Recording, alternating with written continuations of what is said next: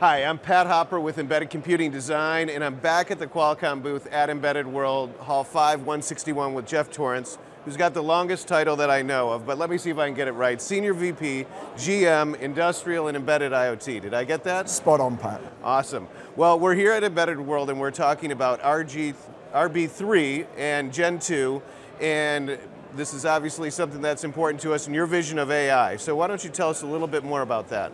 Yeah, I think the way you should think about the world is, on one hand, there's a tremendous opportunity to deploy AI at the edge. Yes. On the other hand, Qualcomm has amazing technology to meet that demand.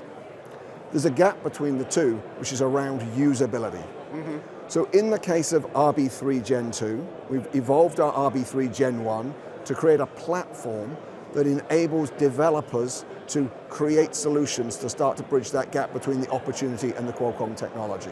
Okay, and then that leads us into Qualcomm Linux, right? Tell us a little bit about that. That's right. So at some level, you can think of RB3 Gen 2 as the hardware platform. So we're providing, a 10x increase in the AI capability. We're providing a lot of connectivity. But now on top, we have put an upstream version of Linux that's optimized for the industrial space, so developers can take a more standard approach to developing their software and using that hardware platform to bridge the gap between our technology and the market opportunity. And with all the stuff going on with Qualcomm, you added one more new press release before we got here today, which was you bought Foundries.io. That's right. So tell us a little bit about that. You'll see the same trend, great technology, meeting a market need, increasing usability. So to me, I think there are two components. There's Foundries per se, which we talked about. So what Foundries is providing is a vehicle so that our customers can manage their fleet of devices, so deal with what we call FOTA, firmware updates over the air. Yeah. And then they can also audit their software and comply with the upcoming European Union Cyber Resiliency Act, so it allows them to create software bombs.